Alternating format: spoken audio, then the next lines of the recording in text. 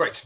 Super. Welcome. Thank you very much. Supervisions basically are the backbone of how we teach theology, philosophy of religion and religious studies at Cambridge. So there are obviously lectures, there are classes, but actually the supervisions are really where a lot of the important stuff happens. So what actually is a supervision?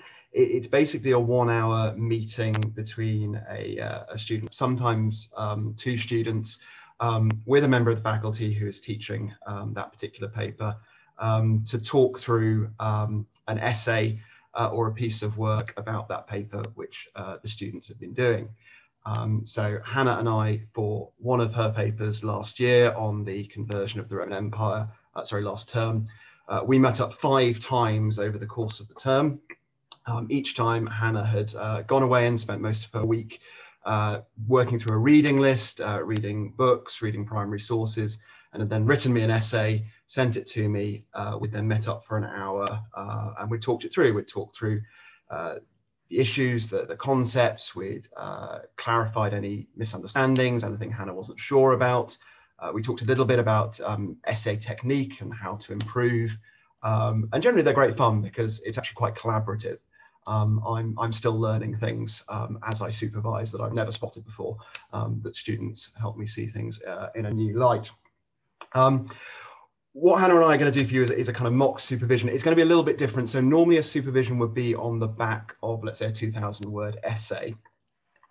Some of the modules, as well as essays in the exams, also have what are called gobbets. Gobbets are kind of little, gobbets of text from primary sources that in the exam Hannah will be required to write a sort of short analysis or commentary on. So for Hannah's biblical paper, there'd be a few verses from say a gospel or something to comment on. For this paper, because it's a sort of history of Christianity paper, they're primary sources from the period. They are admittedly a little bit obscure, but Hannah is hopefully going to enlighten us. Hannah's already sent me a bit of work, but I'm basically going to talk her through, she is going to talk me through these gobbets now in front of you live. We'll basically see how it goes. So Hannah, let us start with gobbet number 1, which is from the Theodosian Code and has these slightly strange people called Gratian and Valentinian and so forth. What is this source? What kind of source is it? So this is kind of like a legal document. It's a compilation of basically like all the laws in the Roman Empire.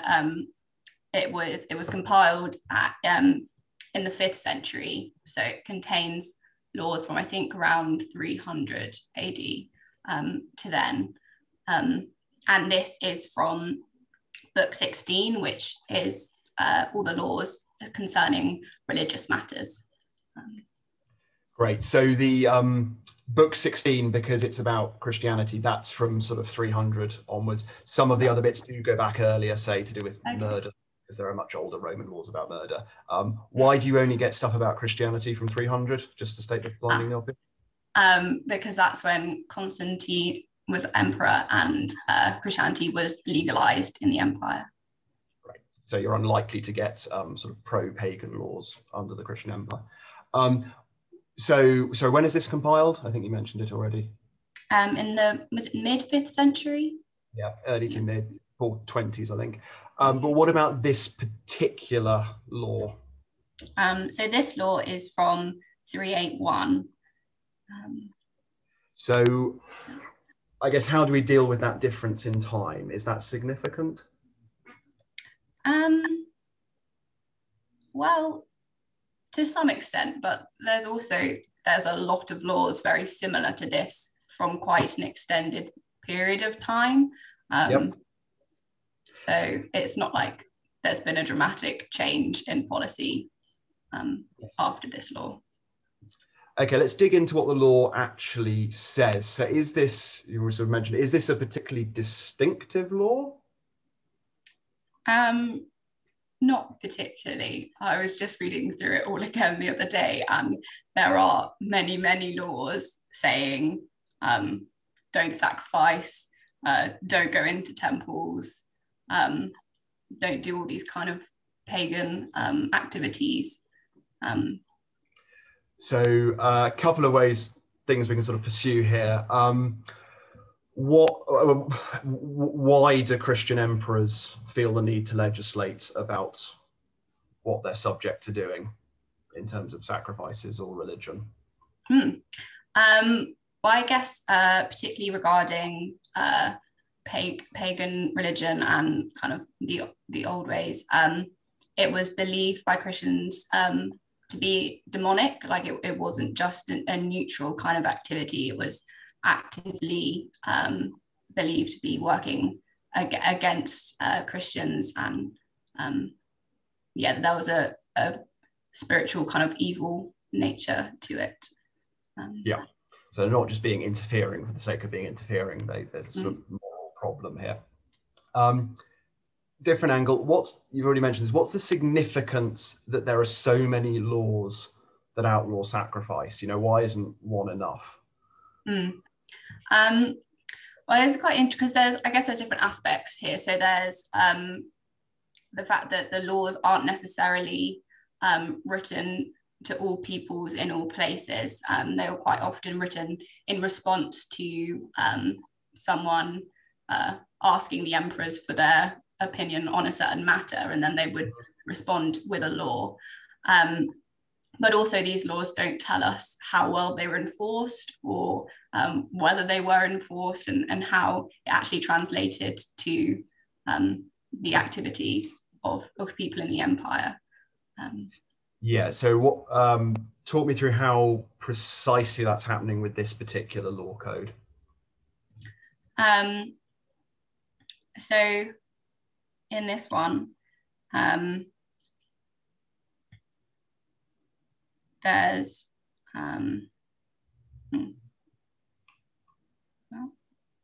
so who do you think's asked for the law? Okay, so there's Florus, the Praetorian prefect. It's been written to him. What's a Praetorian prefect? I was trying to find exactly what it was. It's some kind of very high up administrator person.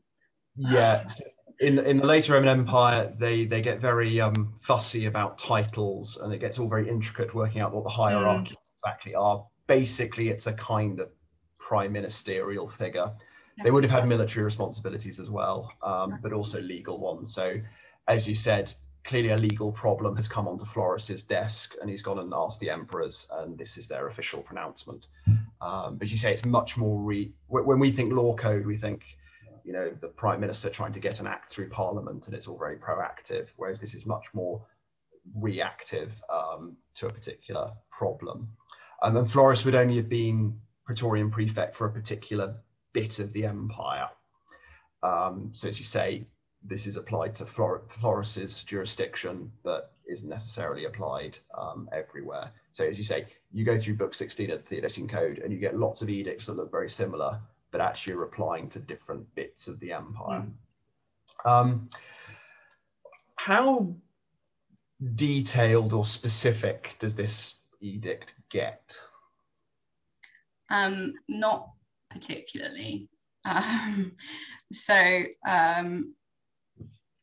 Like in terms of what they're outlawing, well, there's forbidden sacrifices, which, sacrifices is quite clear, I would think, but it's not very specific. So what could sacrifice refer to? So it could be kind of blood sacrifice, so of animals, but then also it could be burning incense, or leaving things for statues of the gods. Yeah, exactly. So there's quite a broad range of things. You picked this out in the answer you sent me. What's the significance of calling it forbidden sacrifices? It seems to be alluding to some of the earlier laws where it has already been outlawed. So it's like they're just reminding them that, yes, this is already forbidden. Yeah. As you say, it's a bit vague. It's a bit sort of repeating earlier stuff. Is there actually a punishment listed? Not really. Is subject to proscription. Is it? Oh yeah, so it is. Sorry, I missed. Sorry, prescription is when you have your property confiscated. Okay, I thought it might be because that's what all the other laws say, but without saying prescription. Yeah. Earlier in the Roman Empire, actually the time when sort of Julius Caesar and co. sort of seizing power in the late Republic, prescription became quite a good way for them to raise cash quickly because they could just seize the property of their political enemies. But it's a bit of a double-edged sword because you can annoy a lot of people very quickly. So yes, I hadn't actually spotted. That's interesting that's in there. Given it's vague, it doesn't seem to be that clear exactly what the punishment might be. It seems to be very repetitive. Why do we think this edict is issued? Why do we think it's issued by these emperors at this point? I mean, I would guess that Florus probably has some issues with people who are sacrificing and taking part in these kind of activities. Yeah, I think that's definitely one explanation it might have given them the occasion. What's the significance of all three emperors being listed? Is that usual? I think. I'm guessing no. Yeah, so there's a famous one we looked at last term with Theodosius issuing a much longer and much more detailed thing, and he does that in his own name. So it's just the Emperor Theodosius. I mean, worth backtracking a little bit. Why are there three emperors? Were they like emperors of slightly different parts of the empire? Yeah. So I guess co-emperors. Yeah. If they're all saying it, then it's like the full force of the emperors. I don't know. Yes. So yes. So it's not sort of the empire is not permanently split into east and west quite yet, but yes, basically the Roman Empire is too much for one person to rule at once. So it's become usual for co-emperors, well, to co-rule. Now, sometimes these co-emperors do not get on and fight wars against each other. In this case, they do get on, and I can't remember exactly how they're all related, but they are related, and there's sort of marriage alliances and so forth going on. So again, given that Theodosius issues some edicts in his own name, what's the significance of issuing this together? I guess maybe it's Gratian and Valentinian saying, yes, we agree, like with what Theodosius issued as well, or yes. What's the kind of political value of that?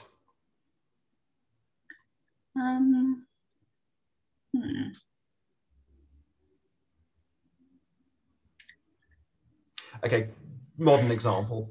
What's the difference between Boris Johnson issuing a press statement and Boris Johnson and Michael Gove and Jacob Rees-Mogg doing it together? I guess there's just more authority and kind of conviction behind it. Yeah. Yes, it also shows they're working together. It shows it is sort of united front that, you know, in this case, we are the emperors, we are in agreement, we are a harmonious collegiate group who have everything under control, and are doing this rather than one person kind of going lone wolf. Now, why do you think the date is significant, 381? Yeah, I mean, I hadn't actually really considered the date much, to be honest. I guess.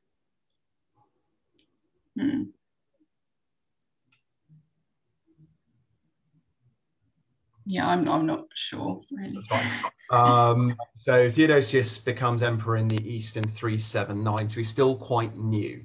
Okay. And his position is quite vulnerable. Even though these three are working together, there are a lot of usurpers going on. There's a lot of political tensions going on. Similarly, I'm trying to remember the exact political shenanigans, but Gratian and Valentinian are also kind of under threat. Everything is not well. But issuing this statement together is a kind of statement of power and unity at a time when potentially things are a little bit vulnerable, and making it clear that we're working together. Now, you brought this up in the answer you sent me. Why is, again, thinking of that kind of political dimension, the sort of risk of, assassination or the army mutinying and that sort of thing, what's the significance of mentioning by day or by night and being a consulter of uncertain events?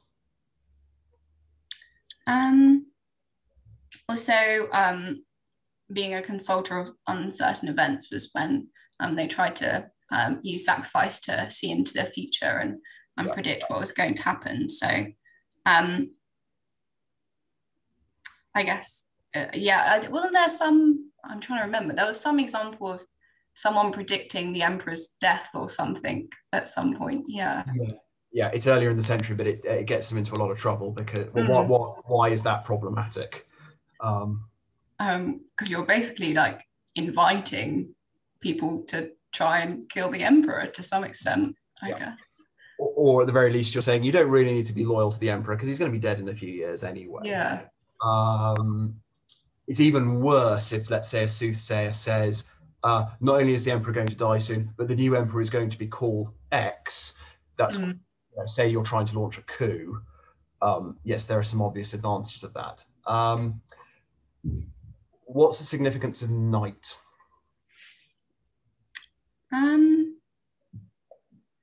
Was that when they would do these things? I don't know.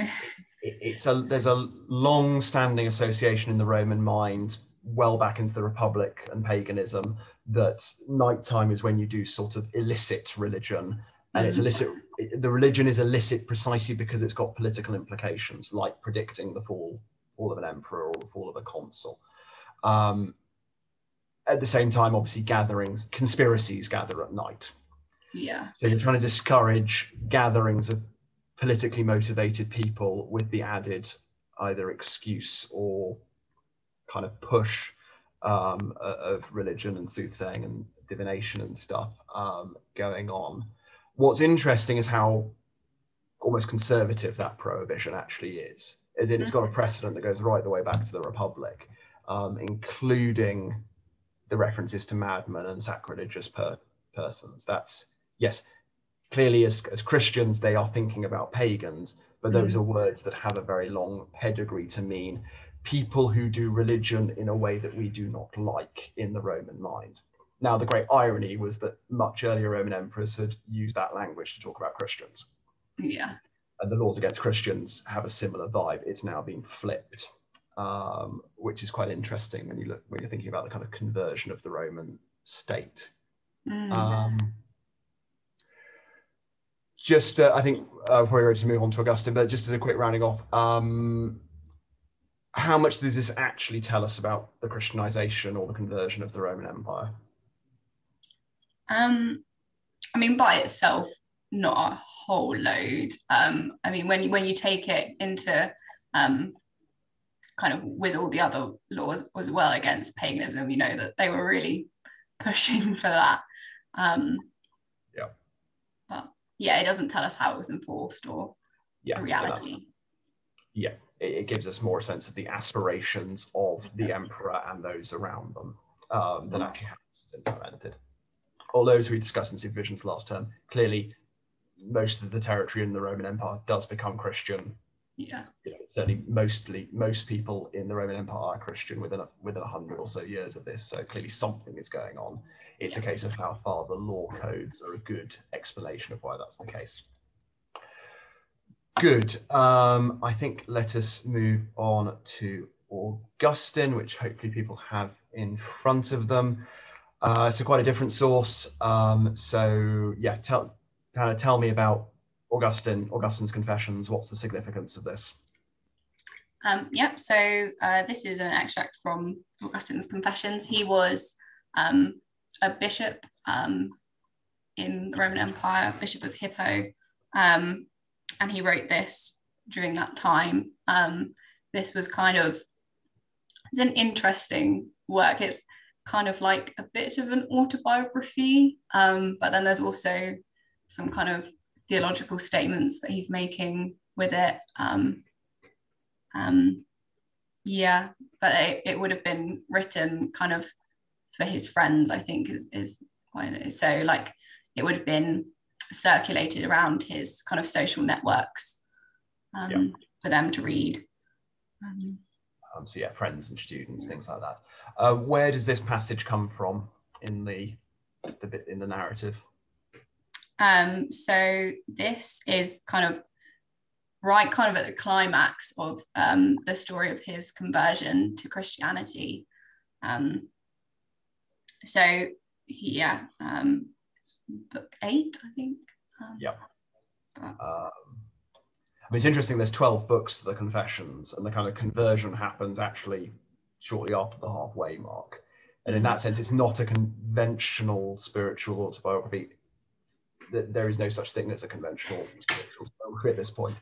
The last, at least the last 2 books, maybe more, go on to, there's this massive discourse on the theology of time. It has nothing to do with Augustine's life at all. And in that sense, as you say, it's not quite a autobiography. But yeah, book 8 is kind of, it builds up towards this sort of great emotional climax when he finally takes the step to become a Christian, which happens pretty much in the following paragraph that I gave you. So given the conversions still to come, what's interesting about this particular paragraph? So it's quite interesting because it kind of describes the moment just before where kind of what eventually pushes him over the edge when he does pick up a book and read it. But it's kind of the divine intervention almost in his conversion, like this moment where he hears this voice. So, trick question for you. Is this a miracle? Yes. Okay. Obviously, I'm going to ask you why, in what way? Well, I guess in how Augustine is describing it, he's definitely implying that it is this voice has kind of broken into his like emotional turmoil that's going on, that's just been described in the previous kind of passage, and he's saying, I don't know where it came from, and immediately he's like transformed just from hearing this voice. Okay, there's a few things to unpack here. So does he think that it's God himself talking to him? He doesn't seem to suggest that exactly. So I don't know whether he's quite implying that it was a child that he heard, that it was God like directing, or whether this voice of a child he heard was just kind of like in his mind from God. I think reading it, I'd probably err on the side that it is actually just a boy or a girl playing next door whose voice he hears, and in that sense, it's fairly mundane. So it's worth thinking, like, what's special about this? Almost, how is God involved? So how does Augustine signal to us that this is in some way unusual? Well, I get, because he kind of questions that himself, doesn't he? I started to ask myself whether it was common for children to say this specifically, whether they're going around singing, pick it up and read it. Exactly. So even if it is a child playing next door, it seems pretty odd and unusual. So there's something a bit odd going on. In what other way might we want to sort of say that there's something miraculous or godly about this? Actually, you've already mentioned there's the kind of immediate effect on his expression, which we'll come back to.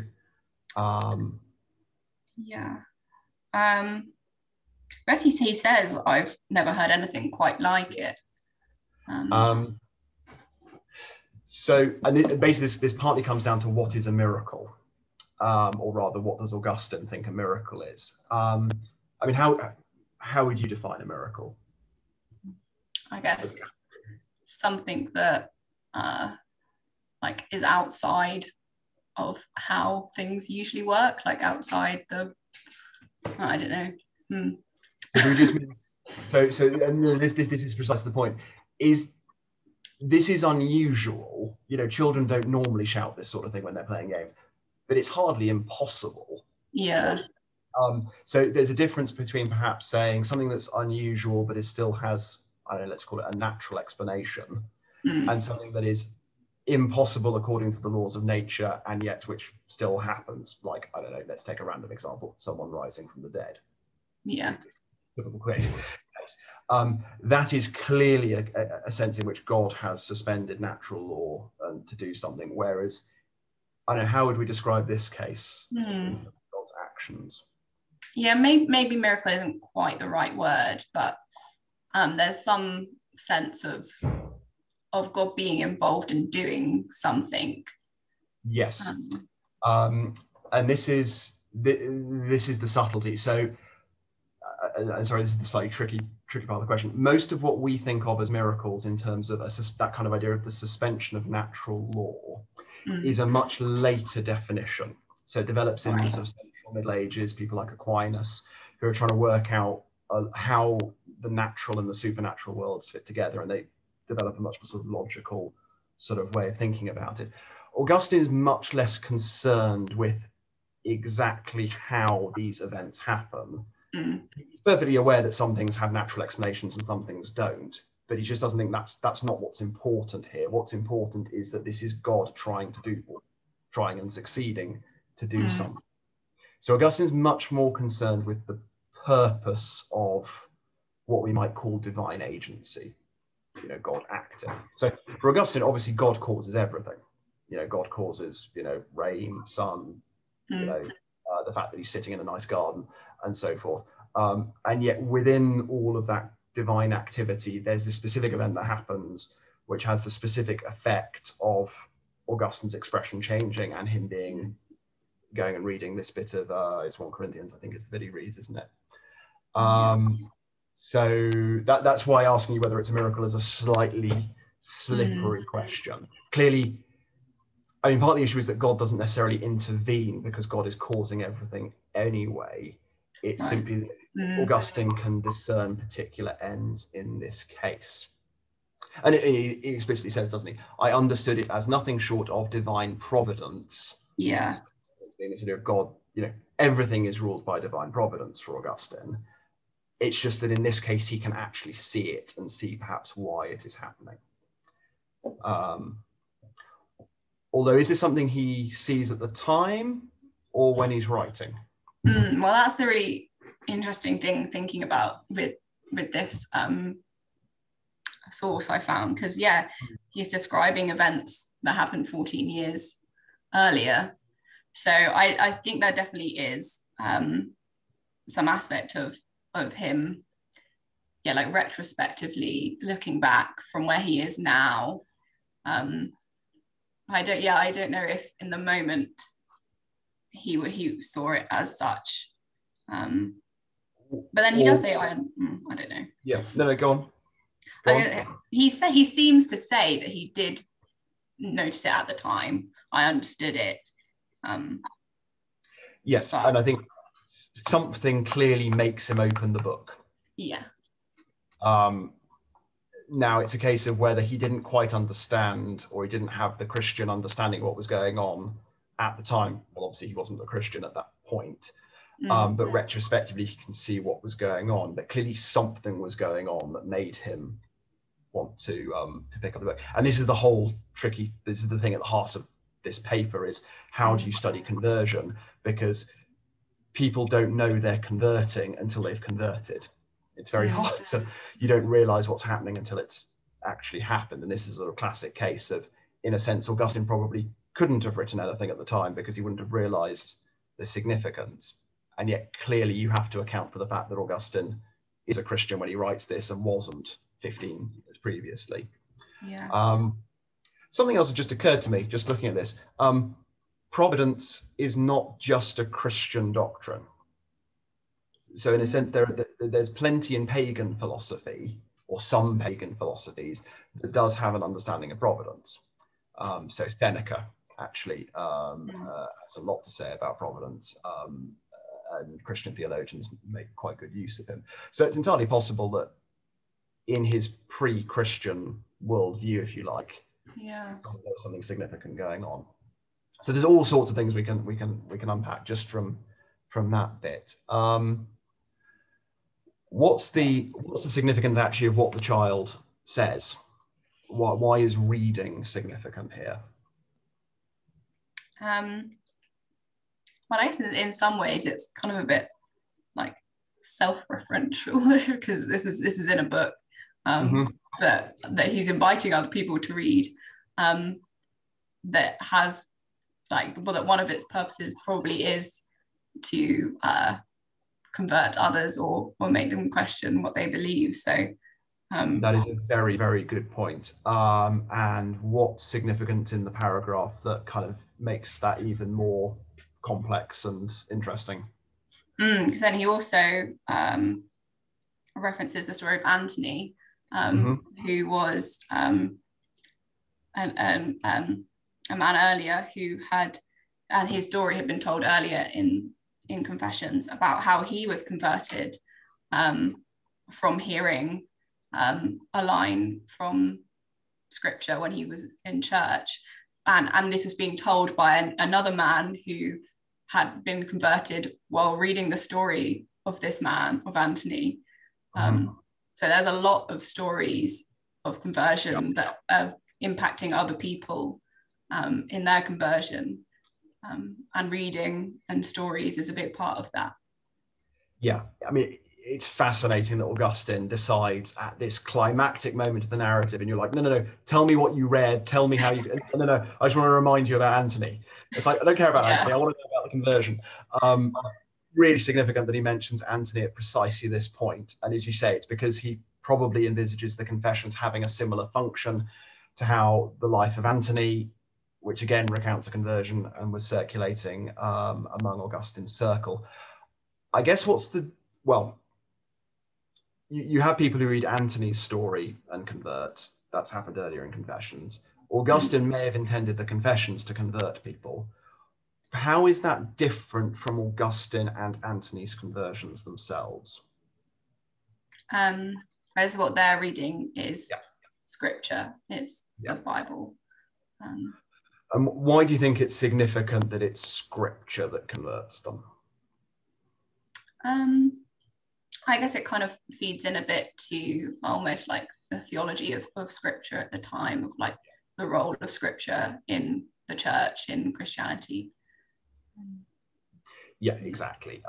If you think, Augustine probably has quite a high opinion of his writing abilities, but he knows he's not writing scripture because scripture is written by God. And there is a sense in terms of what they think conversion is, or Augustine thinks conversion is. If conversion is God himself calling you to himself, then you necessarily need God's words to affect that. I mean, one could imagine perhaps that being converted through the life of Antony was almost a sort of second grade conversion, because you weren't converted directly through the words of God, or instead you were converted by the words of God that happened to be in the life of Antony rather than the life of Antony itself. So there's lots of really, really interesting layering going on here.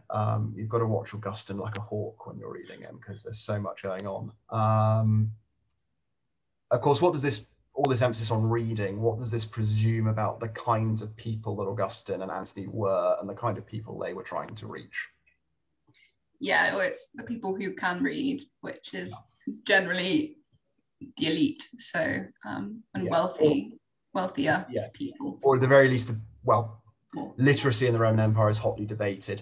I think it's safe to say it's people who had books or scrolls and could pick up and read. Literacy was probably a little bit more widespread, particularly in the cities, but that's quite different from owning. I mean, Augustine here seems to have either his own Bible or his own copy of the Pauline epistles, which in itself is quite significant. Interestingly, it's a book, not a scroll. Which is an interesting point. The book wasn't invented by Christians, but Christians tended to use books rather than scrolls for collecting the Bible. So that's just an interesting thing, that he has a very sort of Christian mode of text accessible already. I mean, the very fact that he's sitting there with a bit of the Bible anyway also says something interesting about his conversion process. Great, well done. I think, yeah, if you were able to cover even 2/3 of that in the time in the exam, you'd be doing very well. Yeah, I think make sure, certainly when you're answering, try and really push into the complexity of the layering, because if you can bring that out, you're showing the examiner that you really have understood Augustine. So don't be afraid to push things that maybe seem a little bit far-fetched, because actually, certainly in Augustine's case, it probably isn't far-fetched. Just thinking about the answer on the Theodosian Code, yeah, try and think of the various motivations. There's usually at least 2 or 3 possible explanations that are worth trying to cover. So I think just trying to push the political motivation as well as just the religious motivation would be helpful. And again, just, keep an eye on the date of when, because often, particularly with book 16 of the Theodosian Code, it will often be at political crisis points. They tend to legislate more to sort of shore up their own position. But well done. Great. I think that that's probably enough on Theodosius and Augustine.